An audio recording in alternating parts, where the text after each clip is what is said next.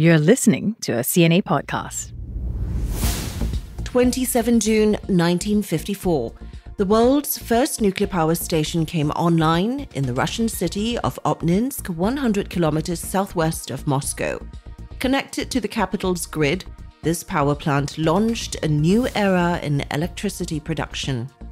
Today, there are about 440 nuclear power reactors operating in more than 30 countries, providing about 9% of the world's electricity. Singapore is looking at whether it would make sense to join that nuclear club. Hello everyone, I'm Liling Tan, and thank you for joining me on Climate Conversations. My co-host, Jack Board, is on assignment or on holiday, who knows, but that means you're stuck with me. And today, the topic goes nuclear. The Singapore government recently announced that it will study the potential deployment of nuclear power in the island state and see if this is an energy solution that the country can deploy in a safe and cost-effective way. It's an exciting announcement in an exciting time for nuclear power. Recent advancements in small modular reactors, or SMRs, could be a game changer. They're said to be smaller, more scalable, and safer than conventional nuclear plants. To better understand the pros and cons of advanced nuclear energy and what it could mean for Singapore and the region, I spoke with Dr. Alvin Chew, Senior Fellow at the S. Rajaratnam School of International Studies at the Nanyang Technological University. Dr. Chew, thank you for joining us on Climate Conversations. Thanks, Liling, for having me on the show. So, Alvin, we're talking about the possibility now of a nuclear power plant right here at home in Singapore on this tiny, land-constrained, densely populated island state. What's made something that was historically impossible for us now quite plausible? Well, nuclear energy is a clean source of energy. What it means is that it does not actually emit any carbon dioxide or greenhouse gases in its process of producing electricity. But when one looks at Singapore's energy mix, probably more than 95% of our electricity is produced from the burning of natural gas. And for that, it's very pollutive. So we actually solve this clean energy equation by having renewables. But then solar power is probably the only viable renewable in Singapore. We are looking at probably about 10% of our electricity coming from solar by 2050. Mm-hmm. And when we can only accommodate like 10%, and we are trying to import electricity from our neighbors for about 40%, we still need to take up about 50% of them running on natural gas because we are so reliant on our gas imports that we actually need to build more resilience and that we need to actually generate some of our sources in order to produce electricity. And that's where nuclear actually comes in. For the longest time, we ruled it out because nuclear plants require so much land, so much investment. But now it's become plausible because of advancements, especially around these small modular reactors, right? So in terms of Singapore's decision to further study the viability of deploying nuclear energy here, how big of a role do these SMRs actually play? I think in 2008, our later minister mentor actually came out and mooted the idea of Singapore deploying nuclear energy. So it wasn't something that is new. And at the time, we didn't even think of SMRs. But the question remains is that where are we going to site the nuclear power plant? Mm-hmm. Right? That's a big question. Yeah, so obviously technological advancements in terms of SMRs has actually helped to open up the possibilities of Singapore siting a nuclear power plant on this tiny island, mainly because they are made smaller and they are also safer. The newer technologies will not incorporate that kind of, what's going to happen to a catastrophic failure, what we're going to see in a Chernobyl or in Fukushima case. But despite having all this technological advancement, we cannot say, and no one can say that it is risk-free. Yeah, I was going to ask you about that. You mentioned in a commentary recently that Singapore is learning from the International Atomic Energy Agency about how to respond to a nuclear emergency and protect population from radiation fallout, right? What does that entail? What kind of learning, what kind of prep are we talking about? I mean, is it preparation for a worst case scenario? I mean, what's involved in those discussions? Well, if you understand that all these kind of guidelines that are actually drawn out, the safety parameters are all actually applicable to existing reactors. And these are reactors that are currently in operation, the Gen 2, Gen 3, and Gen Plus light water reactors. They are the large ones. They have not developed the planning parameters for small modular reactors yet, but they are in the process of developing. And when that is coming out in couple of years' times, because some of these SMRs are going to be rolled out soon, it's likely going to be a much smaller planning parameter. And that actually opens up the option for Singapore to actually consider siting a nuclear power plant. But that is only on the planning side, because you need to have like a guideline to say that, well, apart from, let's say, 30-kilometer zone, now you're just going to be like restricted to the zone parameter of the nuclear power plant. And that's all. Well, there are some countries who don't have the luxury, not just Singapore, who doesn't have the luxury to actually, evacuate within the 30-kilometer zone. But if we will ask ourselves carefully, what entails the nuclear fallout? What is some of the effects? Why do we need to evacuate when there's a radiation fallout from a nuclear power plant? It's not going to be like a bomb exploding, what we see in the Hiroshima. And also, it's not going to be the same as in the Fukushima incident as well. Because of the tsunami, people need to evacuate. Yeah. Well, when we ask ourselves, we don't even have the place to evacuate. And basically, we have to go and protect ourselves. And the best protection is actually to stay indoors. Yeah. Okay. So when our authorities go and interact with the IAEA, we are just trying to find out some of the measures, even for existing nuclear technology that is ongoing. How are we going to respond?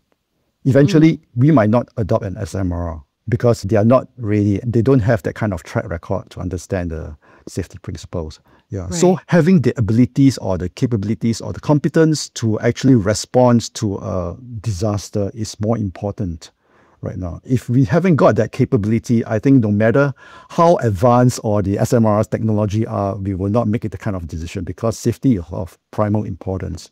So we talked about the worst case scenario already. Let's talk about best case scenario. So let's just say we find that this is viable.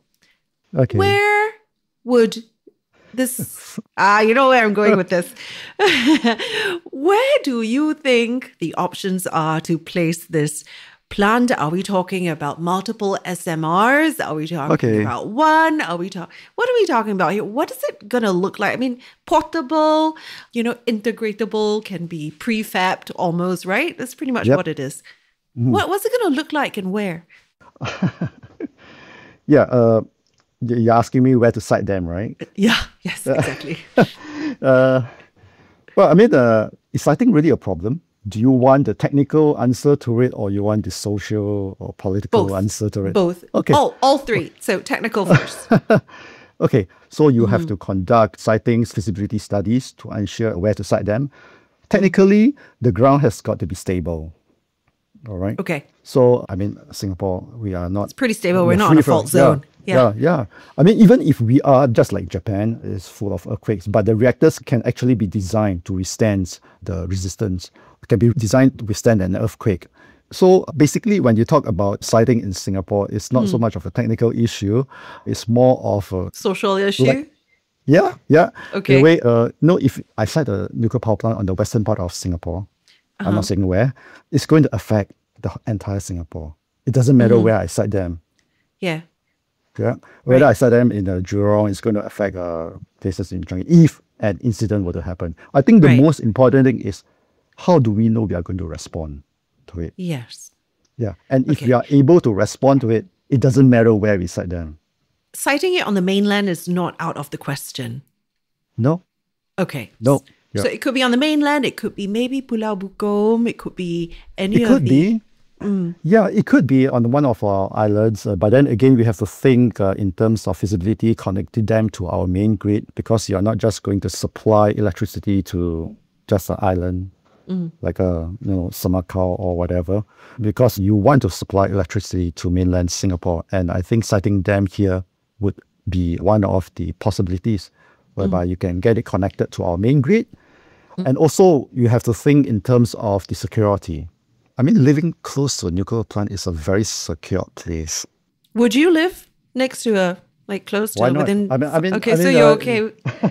You're okay with that? Well, I mean, if you ask me, basically, I've known this field for a long time. And, Right. yeah, so this is something to do with the social aspects. Like in some countries whereby they incentivize people to live close to the nuclear power plant. Yeah, Okay. because there's job security and they can give them some other freebies like tax breaks and things like that. Yeah. But these issues that we can consider subsequently if it isn't proven to be a too popular thing. Okay. Yeah. What does one SMR constitute a plant or how? No. Okay. Okay, so when we talk about SMRs, I think we start small, say probably about 70 megawatts or so, which is very small. But then subsequently, we can have multiple units being added on. Like, for example, if you look at the new scale one, they would say like maybe 6 or 12 units. Oh, Something okay. that could be added on. Yeah. Okay. The thing about them being modular is that the scales get smaller, and if anything does happen, it's restricted to just that plant. How much space does one unit take? Well, it's not just the space. Or like it's, one facility with the unit? Yeah. One facility with the unit. You also have to incorporate the adjacent and all these complementary infrastructures like the pipings and so forth, your turbine generators. Yeah. So it can get pretty massive. But when we does the kind of assessment, we are just looking at just the reactor itself. So who else in the region are looking into nuclear power as a potential energy source? Singapore actually came in quite late. The first plant was actually built in Philippines, but it didn't operate because of protest at the time. But now they are definitely very keen in this Marcos administration to actually start the plow. So they are getting the Koreans to try to do an assessment to see whether is it possible to start the plant. They have actually built the plant already. But at the same time, they're also looking at SMRs, the smaller ones, because of their archipelagic nature, of the grid. Next in line would be Indonesia. Indonesia has all the while built up the largest infrastructure of nuclear capabilities. They don't have any operating nuclear power plants, but they do have research reactors, and they do have quite a lot of IE experts being parked over there. But Malaysia, they have considered some of the sites that they're going with small modular reactors, but they haven't really finalized on the kind of technology. I think the Indonesians, they are actually looking at developing the technology themselves. And Vietnam also planning to have nuclear power. Vietnam was the first to actually announce the nuclear power in 2008.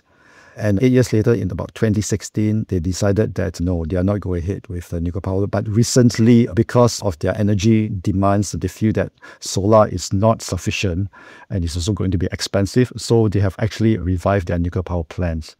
Okay, so lots of interest in SMRs as well in the region. When I made a presentation in 2010 on the nuclear energy in Singapore, somebody came up to me and said that, well, Alvin, may I know whether do you have any children or not? And I said, no, I don't have any kids then. And he says, I see that's a problem, because if anything does happen, like what happens to Chernobyl, Fukushima hasn't happened yet. He says, then what's happened to the future generation of Singapore? So I don't have answer. I haven't got any kids then.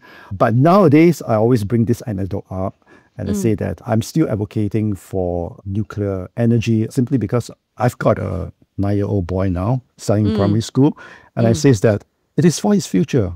Because of what happens to climate change. We need nuclear energy. We need to keep our environment clean because we have to stop burning fossil fuels. If not, not talking about Fukushima or Chernobyl, I don't know what's going to happen in 2050. Right. If we don't meet our net zero carbon emissions. I was also going to ask you whether you had kids earlier, but I was too polite. So I'm glad that you brought it up, because a lot of the question is about, do we want to subject our future generations to the safety risks and at what price? And then you think about the climate change thing. We're kind of leaving that kind of a legacy for them as well. So what's worse, right? Now, the other question I wanted to ask you is, what's going to happen to all the nuclear waste? Currently, there are only 2 technical solutions that are available in terms of long-term storage of high-level spent fuel. Right? We're talking about high-level nuclear waste, all right? That's the really bad stuff, right? Those are the long-lived ones. All right. So when they come out from a nuclear reactor, let's say, for example, a light water reactor, right? Existing ones, you have to spend like 15 to 20 years in a spent fuel pool. And after that, they will take out the plutonium. You have it reprocessed in some other countries, definitely not in Singapore or not in the region because of our non-proliferation commitments. It's probably going to be processed in countries like France or maybe the US, reprocessed over there. And then when they take out the plutonium, and then the waste that comes back is quite hefty. They're high-level waste that we have to store them in dry cast barrels, right, metal containers. And currently what is happening now throughout the world is that they are just being stored on site. And that became an issue. Yeah, except for Finland, which they have managed to build an underground cavern to actually store these waste storages. And the other way, basically, apart from building it underground, is to actually drill a hole down. That's about 2 kilometers deep. I mean, you can drill as long, as deep as you want. So, and then if you put the barrels of the waste inside, and then you seal them up, you'll not be able to retrieve them forever. So that is the second solution. We wouldn't have that waste problem simply because in the contract of acquiring the nuclear power plants or the SMRs, they are willing to take back the waste. Oh. Yeah. Okay, let's talk about timeline. Best case scenario. When do you think this might happen? In your lifetime? Well, certainly I would think so. Because we do really have an energy security issue that has been plaguing us since early 2000s. So in terms of timeline, let's say if we are looking at 2050 for net zero, give ourselves, let's say, 10 to 15 years, the IEA milestones that we have to be met before for the first deployment. Then if you work that backwards, I would say that perhaps in the middle of 2030, we should be able to make a commitment if we are serious to go about it. And that is also the time whereby some of the SMRs would have been rolled out.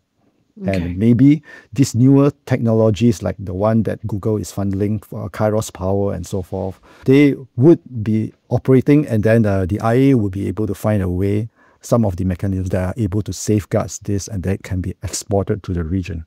So in our lifetime, and necessity breeds invention, right? So if we just close off this option simply because we do not understand the safety aspects of it, then I think it's doing our future generations a disservice.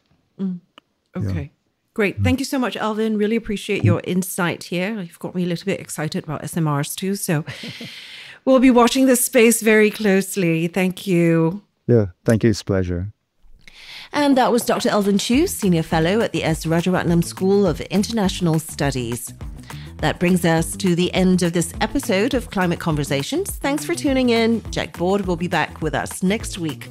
Until then, I'm Liling Tan.